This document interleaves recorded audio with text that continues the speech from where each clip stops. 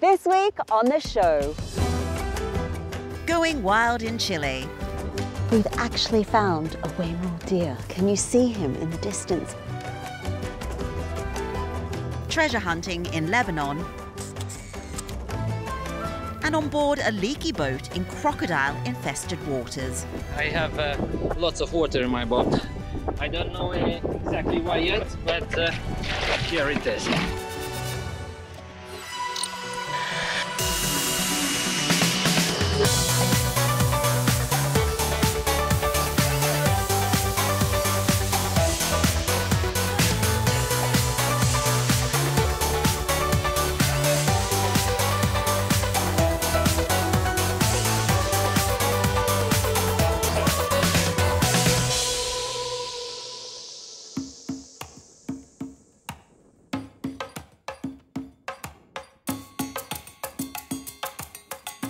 Chilean Patagonia, a place where tradition is meeting progression.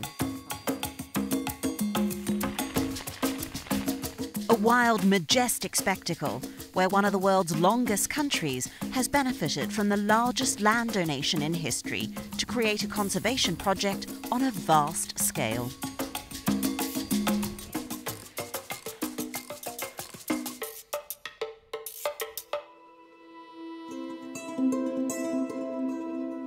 Among the plans in place is an initiative hoping to bring more visitors to the area called the Route of Parks, joining 17 old and new national parks together to create a huge network of wild areas to explore, more than 1,700 miles.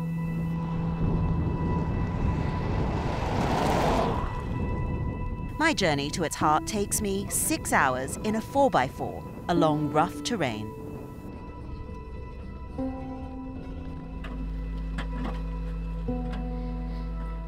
So we've blown a tire, and as you can see behind me, the road is pretty rough. We've hit one of these huge potholes, and I guess that's part of the story of tourism here. The infrastructure is still a work in progress for the government, but for two philanthropists, Doug and Chris Tompkins, the Route of Parks was just the latest part in a decades-long project in both Chile and Argentinian Patagonia. Doug had spent time in Patagonia before creating the clothing brand North Face, and Chris had been CEO of the brand Patagonia. When he decided to get out of business and do something different with his life, to dedicate his life to conservation and those things that he loved, these two countries came back into the front of his mind. In 1991, Doug bought a coastal farm in southern Chile, and over 30 years, along with Chris and the Tompkins Conservation Organization, they bought 2 million acres across Chile and Argentina. Rewilding came high on their agenda, repopulating the diverse range of species that had become critically imbalanced.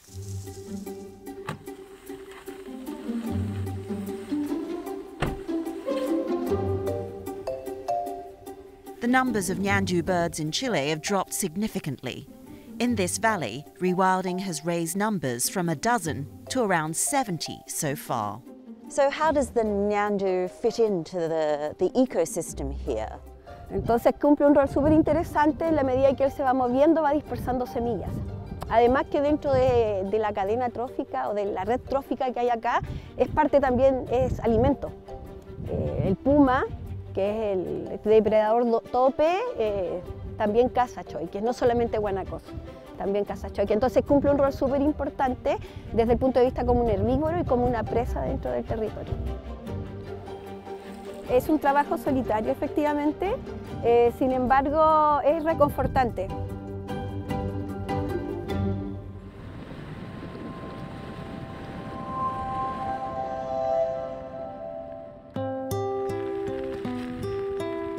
The changes here have brought new opportunities for locals through tourism and a range of work, including for that traditional Chilean cultural icon, the gaucho. Don Daniel now helps monitor the native Rewilding deer. Bueno, a mí me gusta más trabajar con huemules porque me ha cambiado la vida de cierta forma. Si yo hubiese estado trabajando con ganado, o ya sea con vaca o oveja, hubiera sido distinta mi forma de ver el parque o de ver los huemules quizás también.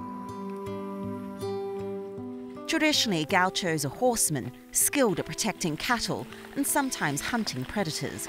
But now, Don Daniel has a wider view of the predators as an important part of the animal network.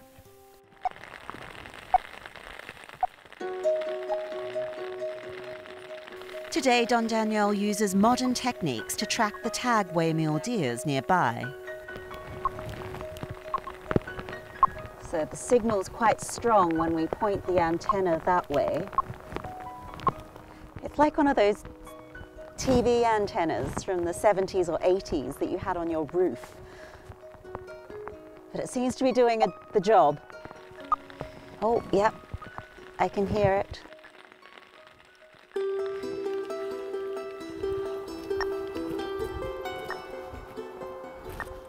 "99% of the original waymeal population are thought to have been lost, leaving them endangered. But with Don Daniel's help, we soon spot something in the distance.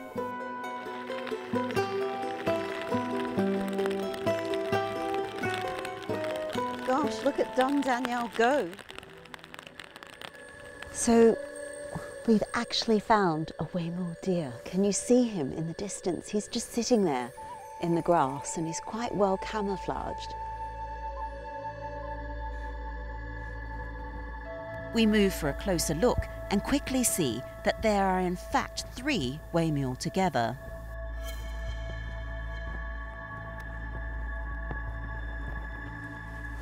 So we're approaching the deer from a lower ground angle so we don't scare them.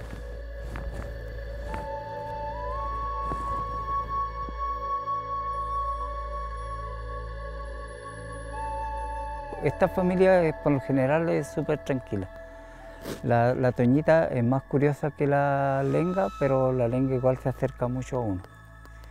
Porque, bueno, las conozco desde que nacieron, de cuando tenían días.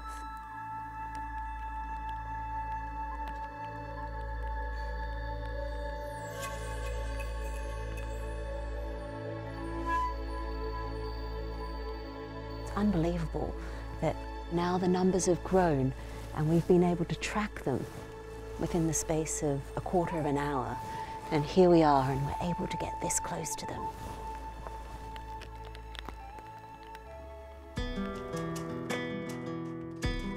In 2017, Tompkins Conservation donated the last of the parks to the Chilean state under the condition that they are protected as national parks. The Chilean government also added to existing national park land to create the Route of Parks, an area the size of Switzerland. The Tompkins donation was said to be the biggest private land donation to a country in world history, but it was not without controversy.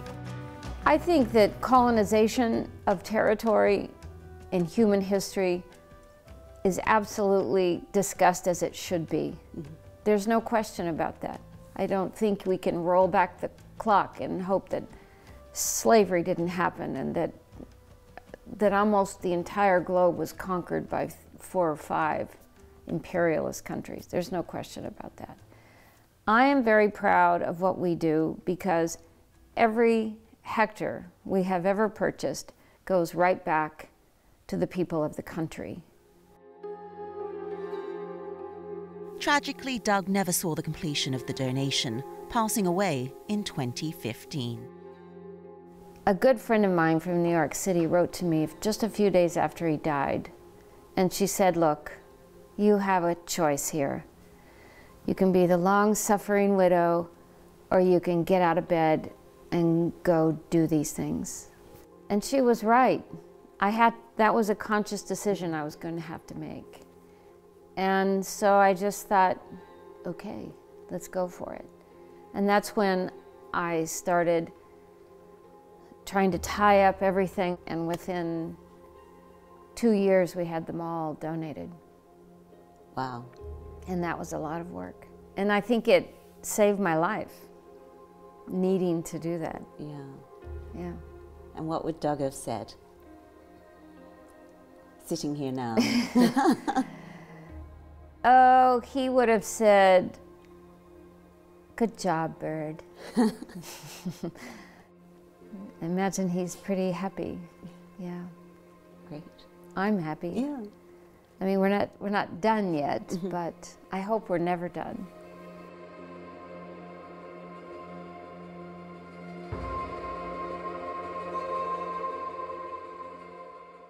Well, stay with us because still to come on the travel show. The neglected treasures of Tripoli, where with the man who's made it his mission to document these Lebanese artefacts before they disappear forever. And we catch up with Karolis as he attempts to make it up Sri Lanka's historic Hamilton Canal by paddle. And this time, he's in it up to his neck. So don't go away.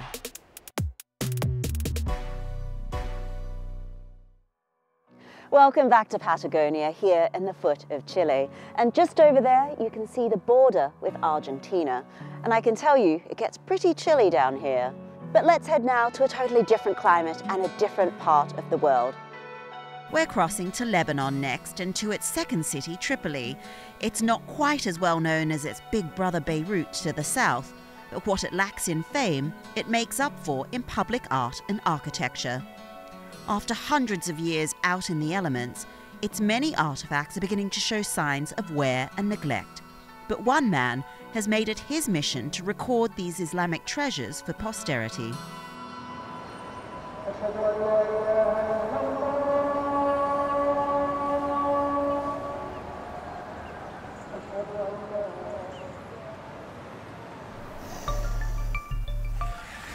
The priority today of the people is not art. It's about finding medicine or finding food to sustain their daily life.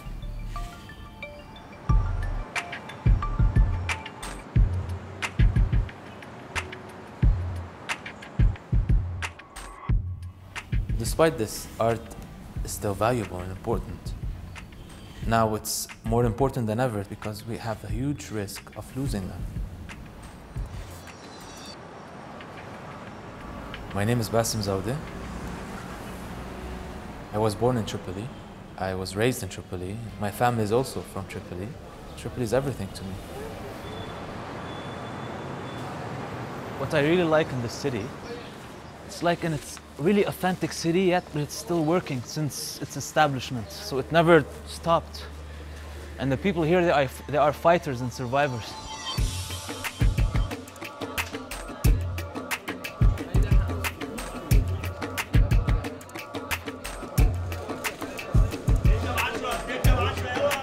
When I started really exploring this city, I just saw how rich the city is, like in art and architecture and culture and traditions.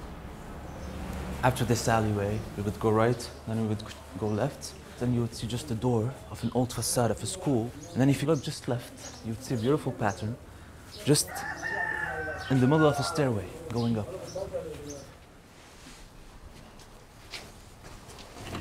Can you imagine how much work this will take? Someone will design it, and then someone will try to sculpt it and to carve it into stone, and someone to come and place it here to decorate this facade, and then we just forget about it easily. Look at this example, by the way. You would see 700-year-old patterns just covered with graffiti. They could have done it on a lot of other places. Why just here, on top of them? And look at these two beautiful schools, Al-Khatuniya and Al-Sukrukiya. You can see the history of the city literally fading away.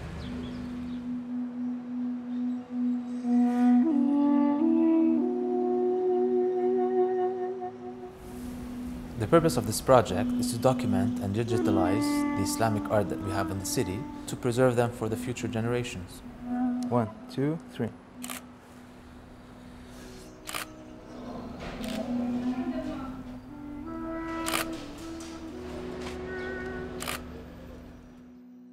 After taking 3 photos from 3 angles, I would be importing them to this program so I can take the mutual points and then create an orthogonal photo. So I'd have a a very sharp 2D version of the pattern itself.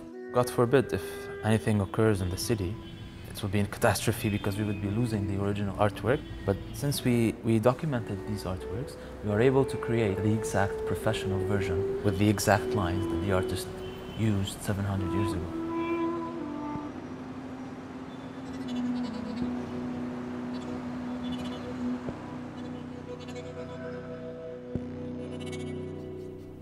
A lot of my work now reflects the history of the art of the city. And working with these old materials and artistic designs, I felt like I was part of history now. Like there's something of me attached to these stone pieces.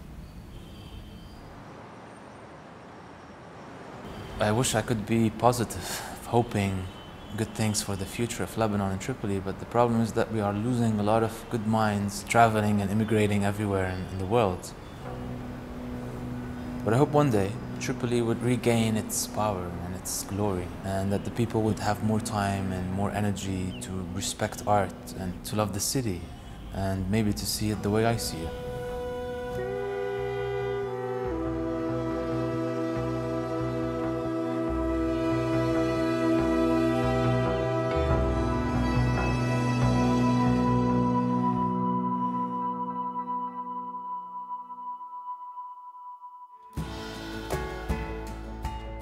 Explorer Karolis Mieliaskausas is on his latest challenge, paddling 50 kilometres down Sri Lanka's canal network to the capital, Colombo.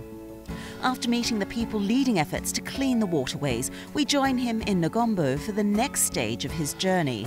This time he's navigating a lagoon, visiting the city's largest fish market and exploring the forests that could prove a vital tool in the fight against climate change. So I'm here on the canal this morning, starting my trip to the lagoon. This is actually how water looks like. Yes, you're right, it's black.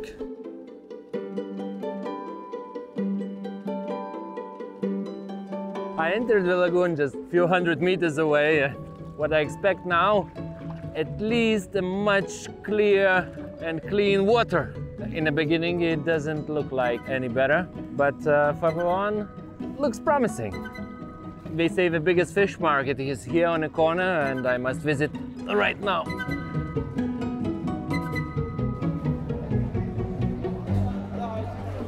So the biggest market, the biggest fish market here in Negombo. They say most of the products here comes from the lagoon, but some fishermen also come from the ocean. And let's have a look. Looks very busy. I was told that here in Sri Lanka, fish stocks have fallen dramatically in recent years, and that pollution might be part of the problem. In this fish market, now recently they don't have a lot of fish because they have the people, they are throwing a lot of the plastic and polythene bags, something like that.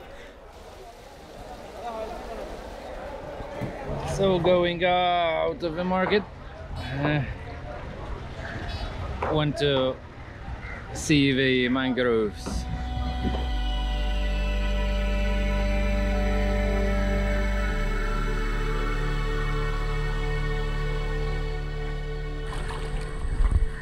I see a little waterway, mangroves, to go somewhere inside, you know.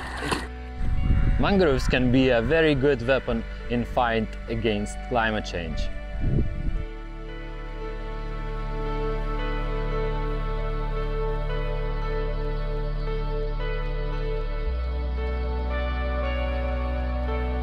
Somebody said to me that during afternoon hours some grilling processes are going on in the mangroves, but funny thing is it's not so easy to see something, huh? But I can feel a nice smell of something is grilling. Maybe it's my lunch. What's going on? Food time. Food time?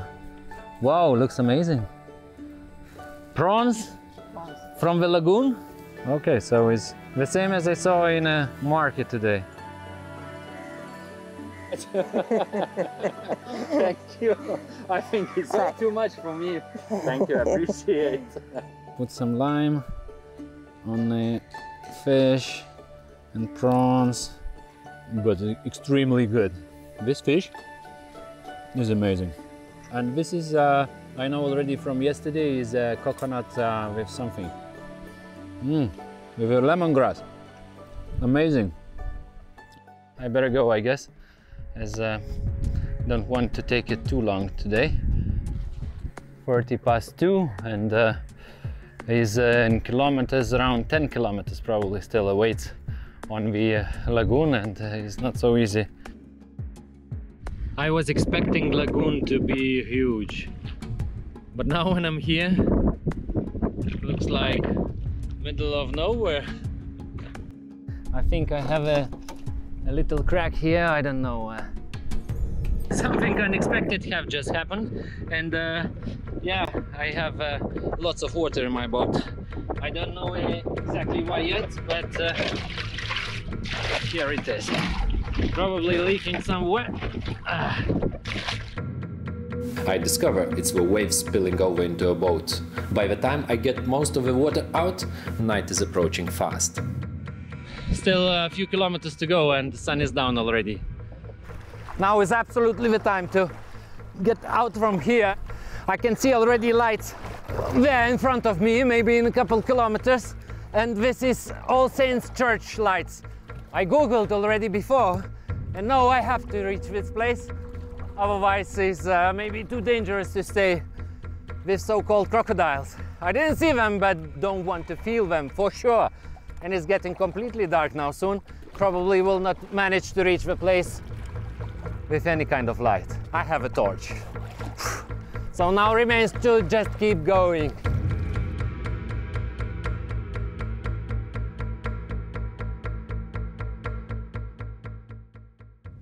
And do join us next week to see if Karolis makes it all the way to the end. Also coming up, Rajan's in Dublin on the 100th birthday of one of its best known but most challenging classic novels, and meeting what have to be some of the luckiest librarians in the world. Whoa, look at this. The ceiling is incredible. And it goes on and on for a long, long way. This must be at least 60 meters or something.